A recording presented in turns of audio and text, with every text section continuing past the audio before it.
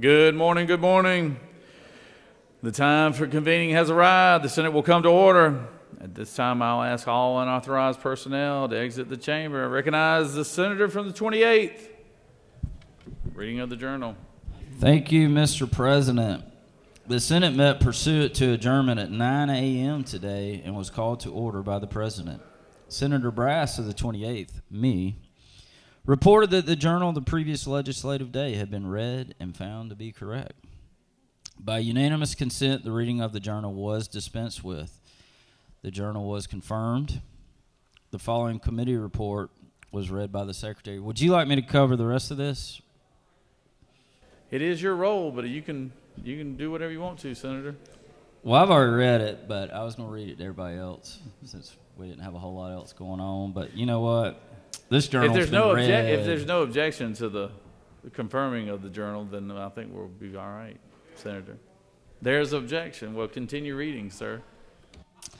The following committee report was read by the Secretary. Mr. President, the Senate Committee on State and Local Government Operations has had under consideration the following legislation and what has instructed me to report the same back to the Senate with the following recommendation. You want to keep going? HB 2EX, do pass. HB 3X, do pass. HB 4EX, do pass. Respectfully submitted, Senator Ginn of the 47th District, Chairman. Senator Albers of the 56th asks unanimous consent that Senator Harbin of the 16th be excused. The consent was granted, comma, and Senator Harbin was excused, period. Senator Albers of the 56th asks unanimous consent that Senator Hatchett of the 50th be excused, period. The consent was granted, comma, and Senator Hatchett was excused, period. Hold on one second, Senator. I think the majority leader has a motion here. Parliamentary inquiry. State your inquiry. Isn't it true that last year's rules chairman had all this memorized and we didn't have to read it? So therefore, I would say we should suspend. Sometimes you trade in for less, you know. Thank you, sir. Well, he had more places to store all that knowledge. I'm open for a motion to I would move that we dispense with the reading of the journal. Okay, all right. You second. Second. All right, we got a motion, the second, and the dispensing of the reading of the journal. Or we can continue to listen to the good senator from Coweta County read 200 more pages of the journal here. So all those in favor will signify by saying aye. All those opposed, no. No. The ayes clearly have it. So, Senator, you did a wonderful job.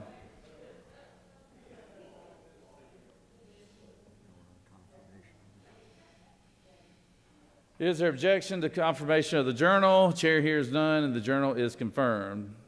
All senators who have bills and resolutions to introduce, please bring them to the Secretary's desk. Secretary. No first. All right.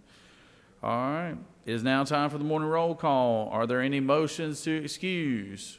I think we have a motion from the majority leader, maybe? Yes, sir. To make up for the lost time we had from the rules chairman, I move that we suspend the roll call this morning. The majority leader has moved we suspend roll call. Is there any objection?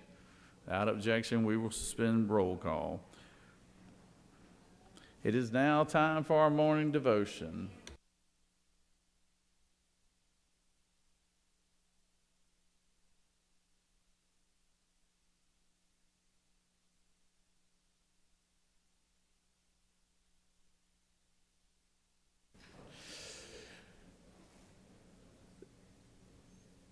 If all senators take their seat and the doorkeeper will secure the doors, I will recognize the good senator from the 39th to introduce our pastor of the day. Good morning. Let's first do the Pledge of Allegiance, if you will, with me. I pledge allegiance to the flag of the United States of America and to the republic for which it stands, one nation, under God, indivisible, with liberty and justice for all. And now the Georgia flag. I pledge allegiance to the Georgia flag and to the principles for which it stands, wisdom, justice, moderation, and courage. Good morning, distinguished members of the Senate. It is with great pleasure and respect that I introduce Pastor Kevin Early, a cherished leader and the spiritual shepherd of Community Church in Southwest Atlanta. Pastor Early's journey has been one defined by unwavering faith, tireless dedication to service, and a profound commitment to fostering compassion and understanding. A native of Chicago, Pastor Early spent 17 years as a pastor in Detroit, where he also served as police chaplain, an experience which made him an integral part of the fabric of that community for many years. And it's also an experience which he treasured and is working to replicate here in Atlanta as a fire chaplain assigned to a battalion. He and his family have been in Atlanta for just 3 years, but his commitment to community outreach fits perfectly with the church's mission to pastor the community. His role at Community Church and the Vickers Community Center extends far beyond the pulpit as he tirelessly works to uplift and support individuals from all walks of life. Notably, his church is in the final stages of becoming a resiliency center, a place where people can gather during a blackout to get cool or warm up or just to charge their phone. If you were to attend a service at his church on any given Sunday, you would feel right at home with the other 125 people or so sitting in the pews next to you. Yet do not underestimate the impact that this church family is making every week. Under the pastor's leadership, their food pantry has grown 8-fold, feeding 400 families each week, amounting to 10,000 households year to date just in 2023. Whether advocating for the less fortunate, providing solace in times of crisis, or simply lending a compassionate ear and a calming voice, Pastor Early exemplifies the fortitude of the best faith leaders. He is a husband and father of 3. It's a very busy life in his family with 3 teenagers, including a son who was just 10 months older than his twin siblings. He's got a 15-year-old and 2 14-year-olds. He's got a management degree from Illinois State University. He earned his Master of Divinity and Doctor of Ministry degree at Anderson University and currently serves as the chaplain for the Concerned Black Clergy of Metropolitan Atlanta and as Vice President of the Cascade Area Neighborhood Organization. Please join me in welcoming our chaplain of the day, Pastor Kevin Early. Thank you, Senator Halpern, and to our Lieutenant Governor, as well as all of you. Thank you for this opportunity to stand before you today. I'd like to share a brief scripture with you, a portion of a scripture, Ecclesiastes chapter 4, verse 9. Simply says, 2 are better than 1. One of the most positive, rewarding, exhilarating, encouraging, exciting, refreshing, helpful blessings in life is dealing with people hanging with humans. I imagine most of you can think of someone, a mother, a father, a brother, a sister, a husband, wife, spouse, someone who has come through in the clutch, someone who has encouraged you, someone who has made your day and your life better. One of the most positive, rewarding, exhilarating, encouraging, helpful blessings in life is dealing with people hanging with humans. That said, one of the most aggravating, disturbing, annoying, bothersome, headache-causing experiences in life is dealing with people hanging with humans. While relationships can be both a blessing and a burden, at the end of the day, it's been said that relationships are the coin and currency of life. It's relationships with people that is one of the most ultimate blessings and treasures that we experience as human beings. I emphasize relationships with other people. Well, I'm not prepared to come today and tell you what the Lord will not do. I did show up to tell you what the Lord likely won't do. The Lord, God of the universe, is not going to physically give you a hug, physically hug you, kiss you on the cheek, literally pat you on the back. You need a human for that. The Lord is not going to talk with you, argue with you, fight, and then make up with you. You need a human for that. The Lord is not going to play phase 10, checkers, or Uno with you. You need a human to do that. Lord's not going to go take you to dinner and a movie. You need a person to do that with. Lord's not going to hold your hand while you're birthing a child or help you proof a presentation that you have to give the next morning. You need a person to do that. Again, won't tell you what the Lord can't do, but I tell you what he won't do. He won't look you in the eye and tell you, I love you. He won't look you in the eye and say, I've been worried about you. He'll look you in the eye and say, at least on this side of heaven, good job. You need a person to do that. That said, please understand, one of the biggest blessings in life is the relationships that we have with other people. Regardless of race, ethnicity, social, economic status, we all have various needs for acceptance, affection, appreciation, approval, attention, comfort, encouragement, respect, security, and support. Watch this, from other people. Even an introvert will have some degree of a need to connect with other people. Understand, it's impossible for us to meet our own relational needs. After a hard day at work, a difficult day in these chambers, you can't you can't hug yourself and say, I'm sorry that the day has not been that well. You need a person to do that. A person doesn't have the ability, not only that, in order for someone to be helpful to you, they don't have to have more than you, a better education than you, or even your status in order to be helpful to you. Get this, a person can have less than you have, no less than you do, and still help you fulfill your goal and give you a better life. If you need $100 and you only have 93, you don't need someone that has more money than you. You just need someone that has $3 more, and they can help you get to the place that you need. Our relational neediness also encourages us to have compassion and interdependence. Since I have a need to be helped from other people, and since you have a need to be helped from other people, it can motivate us to take care of the needs of one another. We need each other. We need other people, so we might as well work together to make this life as best as we can. Let me try this 1980 style. Making your way in the world today takes everything you got. Taking a break from all your worries sure would help a lot. Wouldn't you like to get away? All those nights when you've got no lights, the check is in the mail, and your little angel hung the cat up by its tail, and the third fiance didn't show.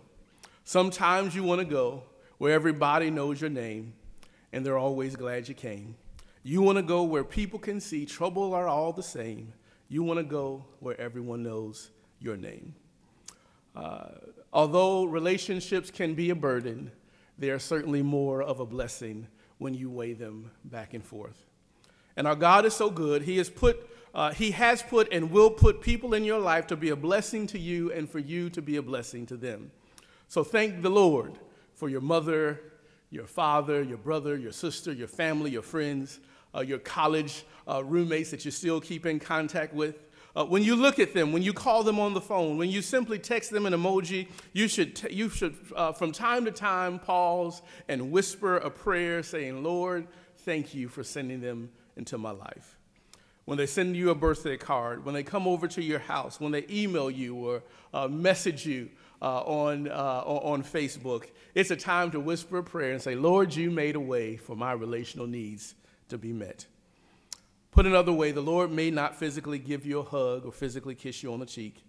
He may not literally pat you on the back and say it's a good job, but he has blessed each and every one of us with people who can do so. And so during this Christmas and this holiday season, I encourage you, even as you are navigating your way through incredibly important responsibilities as legislators, remember that you need other people. Remember that your family, they need you. There are things that only you can do for your family and towards your friends. Remember the power of your presence. remember the largeness of listening. Two are better than one. Let us pray.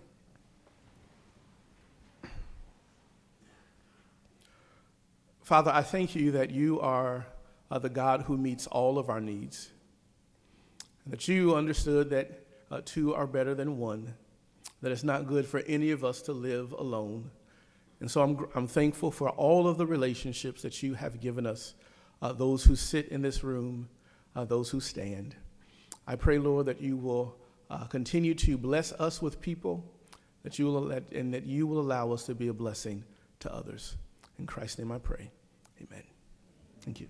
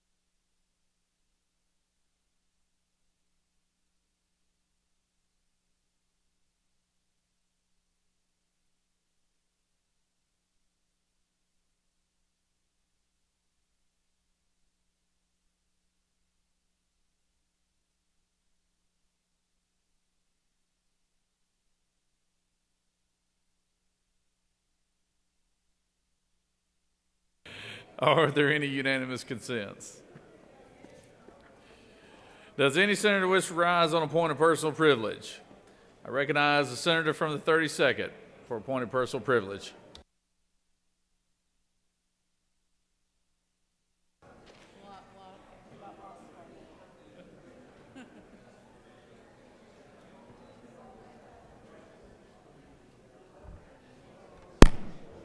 Thank you, Mr. President.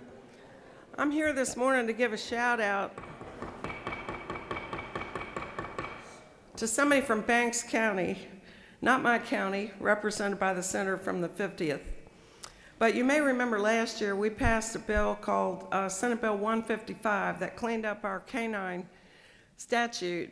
And just last week, there was an episode that really demonstrated the value of our canine officers, in which a canine officer in Banks County found 4 suspects in less than 15 minutes after a stolen vehicle chase. So I'm going to read you this little short article. Recently, Canine Becca, Banks County Canine Becca, and her partner, Corporal Josh Presley, were called to help find 5 suspects who ran after a stolen vehicle chase. They were reportedly last spotted running into an overgrown field toward the interstate. Multiple agencies responded, including Jefferson Police Department, Jackson County Sheriff's Office, and the Georgia State Patrol. They formed a perimeter. Presley used 4 separate scent kits at the scene to get scent articles from the vehicle. The duo began trailing through an open field and found a red shoe lost by one of the suspects. The first suspect was found lying on the ground wearing 1 red shoe. The second and third suspects were found in the field. The fourth suspect was located 5 feet away on the edge of the field. The fifth suspect escaped to the exit ramp and was found near the interstate and was arrested. Authorities said the trail to locate the suspects took only 15 minutes from the deployment time. According to the Banks County Sheriff's Office, last year Presley and Canine Becca received the Scent Evidence Canine Master Handler Certificate for outstanding canine trailing search deployments. And in the last 18 months, they've completed 20 tracks to locate missing people and criminals. The duo is ranked 3rd in the nation for canine finds. We're really proud of them and wanted to just thank the officer and his canine partner, and I think this just highlights the importance of our canine officers in not only locating criminals, but also missing persons. Thank you very much. With that, Mr. President, I yield the will. Thank you, Senator, and thank you for letting us know about the good work they're doing in Banks County. Does any other senator wish to rise on a point of personal privilege? The floor is open. The cameras are rolling. Nobody wants to rise on a point of personal privilege. No? I wish the senator from the 35th. Thank you very much, Mr. President. I would like to give honor to and condolences to Mr. Herman Riley, who passed away almost 3 weeks ago now, and his wife was Senator Diana Harvey Johnson, who served over 20-something years here in the legislature, and also she was the president of the Black Caucus on 2 different terms, and she actually got married while she was here before she left the Senate. So Mr. Riley was a colonel, a retired colonel, and they lived in Savannah, Georgia. So I want to ask everyone to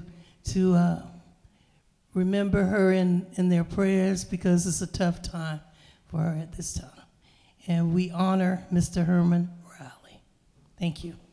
Mr. Colonel Irwin Riley? Herman Riley. Okay. Yes. Well, thank you for letting us know that, Senator, and definitely our condolences go out to that family. Thank you. Thank you very much for letting us know that. Any other senator wish to rise on point of personal privilege?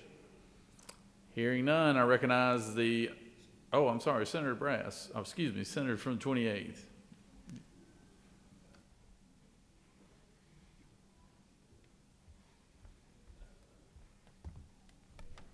It was just brought to my attention that today is National Father's Day in one of my favorite countries, Taiwan, sorry. So happy Father's Day to all the fathers in Taiwan. I was just there visiting with many of them a few months ago, and it's a beautiful country, so Taiwan-san. Thank you, Senator. Senator from 33rd. Thank you. Good morning. Morning. I just wanted to talk about coffee this morning. When I was in the Air Force, I used to make coffee every morning for the commanders and the generals. Would you like cream and sugar with that, sir? A very good choice. I even went to etiquette school to do that. The only difference between doing that and now is each morning I make coffee for the senator from the 35th, and I don't even drink coffee. Thank you, sir. All right. Well, if there's no other points of personal privilege, I will recognize the majority leader for a motion. Thank you, sir. I move that the Senate stand adjourned until 10 a.m. Thursday, December the 7th.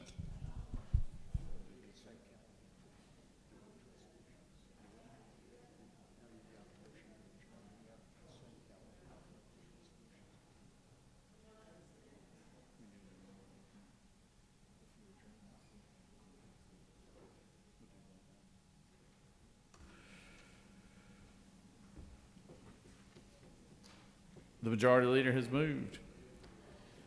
Are there objections to this motion? Hearing no objections, all those in favor signify by saying aye. All those opposed, no. The ayes clearly have it. We are adjourned until 10 a.m. tomorrow morning, Thursday, December 7th. Thank you.